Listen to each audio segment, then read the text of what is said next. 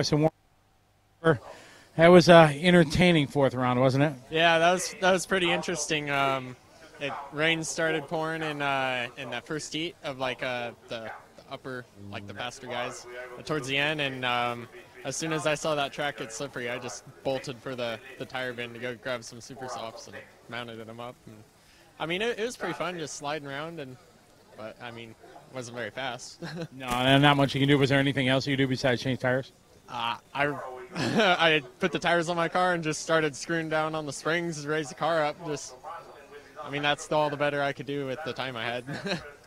How you, we were talking about your homemade body and everything like that. Not homemade, but I mean designed. I mean, you made it yourself.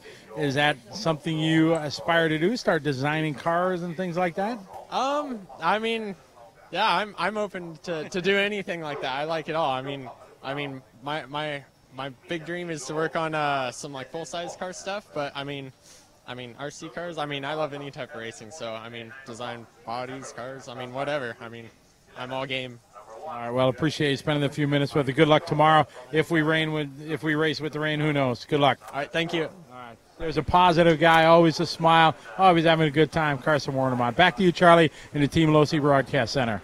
Man, that guy has got a $1,000 smile at least. He is a happy camper. Yeah, like we've said before, Carson's always a great character for us to hang out with. As we take a look at how wet the pit lane is, man. Standing water, and now the sun comes out. Somehow the RC gods finding it